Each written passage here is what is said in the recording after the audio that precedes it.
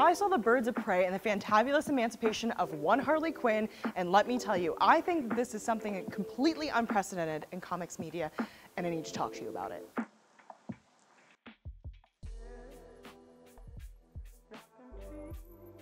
When I left this movie, I was filled with so much false confidence, but I felt so empowered. I felt hot. I felt like I could kick shit over. And this morning I have heartburn from an egg sandwich. This is really humbling. But I want to talk to you about this movie that, like I said in the intro, I think is really unprecedented in comics media. It's that it looks like spoilers incoming. Let's talk about what this movie smashed out of the park. Now, every woman, all the birds of prey, were portrayed as both badass and sensitive. You saw human parts of them and also superhero parts of them, or the super heroine-ish parts of them. And they were sort of, a total story was told about them. It wasn't like they were over-performative in their hero-ness, and it wasn't like they were so bad they needed to be redeemed. I thought that that was really cool. There was no justification as to why a lot of these characters aren't perfect angels, and I like that a lot. And listen, there was not a single man that you needed to be endeared to, that needed some redemption arc, that needed some explaining in order for the plot to go forward. It's 2020, inject that in my veins. And I really think that that's what struck me the most. When I was watching this movie, I felt oddly emotional. Not that I'm very sensitive. I'm very sensitive. But I felt emotional because there was so much room for these female characters to breathe and be flawed and be whole characters without having to stand on somebody else's shoulders, without anybody coming in to save them, without any love interests. And you know, the last time we saw a movie that was a big win for women like this was Wonder Woman. And that movie was great, and it was also super empowering. But she also had a pretty stereotypical love interest. It was sort of a Themysciran and human Romeo and Juliet. And it was used to push the plot forward and also endear you to Wonder Woman. And I understand why that works. And I'm not trying to say that an empowered female character can't also be in love. That's ridiculous. It certainly gives you superpowers in and of itself, you know, compassion and all these things that we love to see in well-rounded characters. But I also like to see the idea that they can exist without that too. And I think that this movie is sort of a call and response to Deadpool in its R-rated nature and also sort of the breaking the fourth wall thing. This story is told from Harley Quinn's point of view, and sometimes she dead-eyes the camera to, you know, make her point. And I appreciate that. I think it's funny, it wasn't overdone, and it didn't feel like it was ripping off Deadpool. It just had that sort of similar chaos agent feel. And I think that's something that you wholly expect when you are getting a movie, again, told from Harley's perspective. And it does start out with Harley being sad because her and the Joker broke up. And I think that a lot of the reasons why she's sad are things that a lot of women can relate to. It's like losing your identity when you're in a relationship. Even strong, independent, smart women lose themselves in relationships sometimes. Sometimes it's natural. Sometimes you become a different person, and she's sort of dealing with that. But on a very large scale and very dramatic scale because, hello, the Joker and Harley Quinn, super abusive. But she will soon learn that it's even more dramatic than she thinks because there is a big old target on her back when people learn that she's not with the Joker anymore. She's not immune to doing whatever she wants and having no retribution like she used to be because she's no longer under the protection of a man. And if that ain't an allegory for a woman, I don't know what is.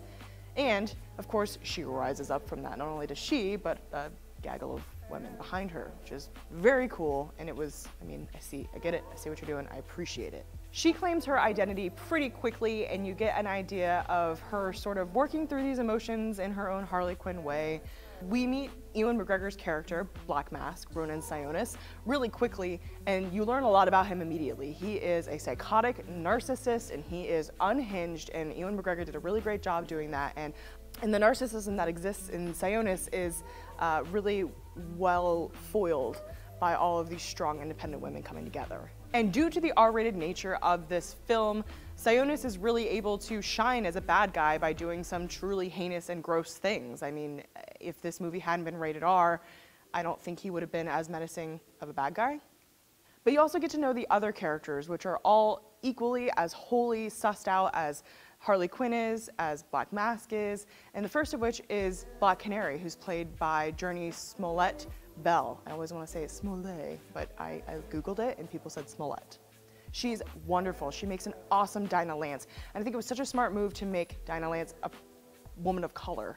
She's not traditionally depicted that way, but it wasn't a big deal. But what they did by doing that was, one, obviously empowering women of color, saying that there's space here in comics for you, but also, again, you can tell that this was written by women and thoughtfully and by a wide spectrum of different kinds of people, because you know, you see Black Canary like code switching. So when she goes back home, you know, her speech patterns are a little different than when she's at work. And that's really, you know, indicative of a lot of women of color in the workplace and at home, because they're punished for speaking a certain way, using AAVE and stuff like that. So I thought that that was really cool. And it's just like a really small thing, but the attention to detail in this movie is so important, and I think why it's so good.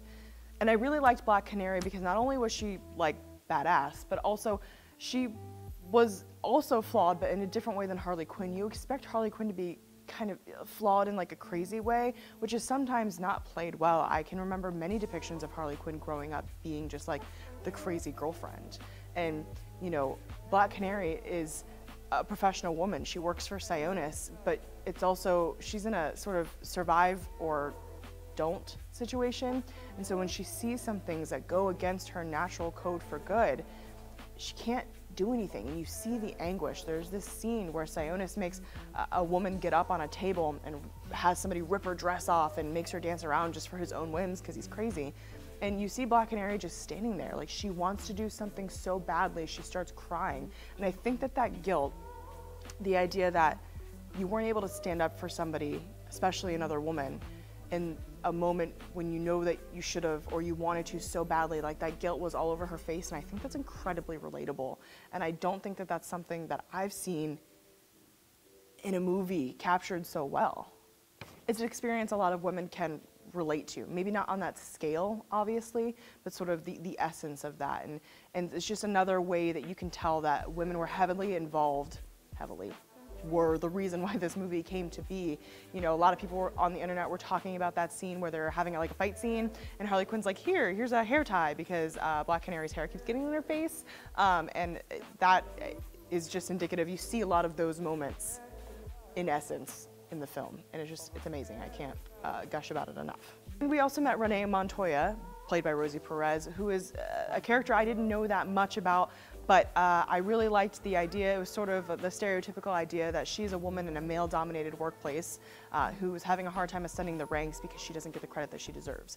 And even though that's stereotypical, it's stereotypical for a reason. It happens all the time. I work in a male-dominated workspace as well, and luckily I have really supportive male coworkers, but there are lots of places where that is not the case, and where it is like Renee Montoya, who is really successful but is held down by the literal man. I also liked her because not only is she part of the Birds of Prey, but she's older and she's a lesbian, and neither of those things were like incredibly defining features about her. It wasn't like she was the old lesbian lady. It's like she is an amazing cop. She ends up in this group naturally like everybody else does, and she just happens to be an older woman who's also a lesbian. Like, guys, watching this movie and seeing all this stuff, you just think to yourself, it's not that hard.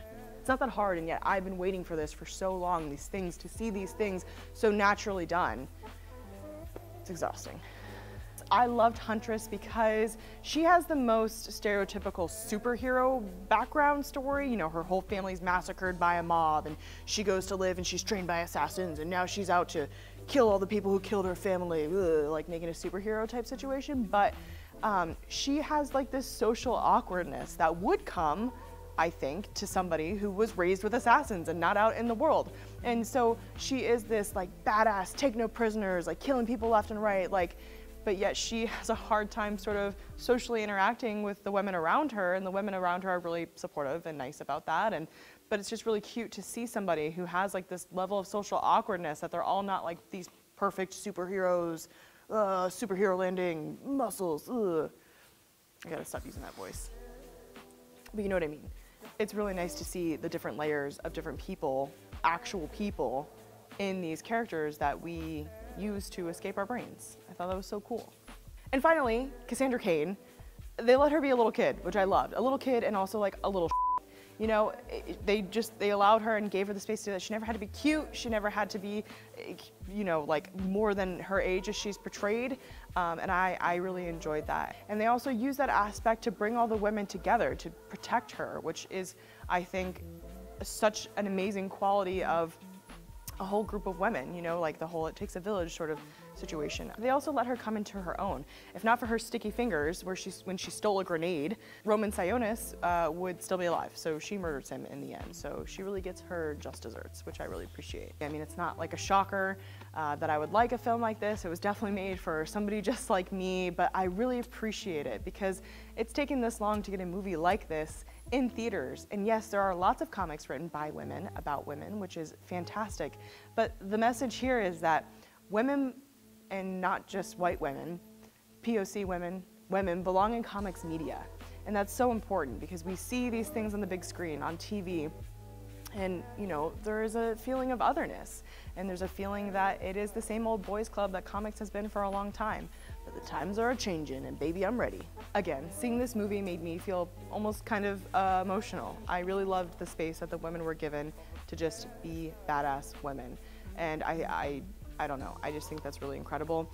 It is R-rated, and there was a lot of R-rated violence, which I really liked. The fight scenes were so cool. I loved all of the action in this movie as well. It wasn't like light on the action. You got some awesome R-rated blood spurts, and I loved these sort of creative, very Harley Quinn-esque weapons that were in the film. We saw a lot of that as well, which was a great callback to like Batman the Animated Series and some of the other incarnations of Harley Quinn that we love that are very sort of circusy and, you know, that you really associate with her character, and I liked that a lot.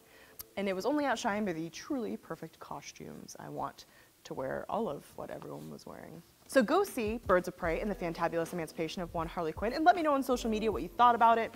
Listen, it has a 90% rating on Rotten Tomatoes right now, and I have a feeling it's gonna get ratioed when the audience scores open up because it's not the incel-heavy Joker. But if you like the movie or hate the movie, let me know. I wanna hear about it. You know, but don't listen to the haters. Go see the movie.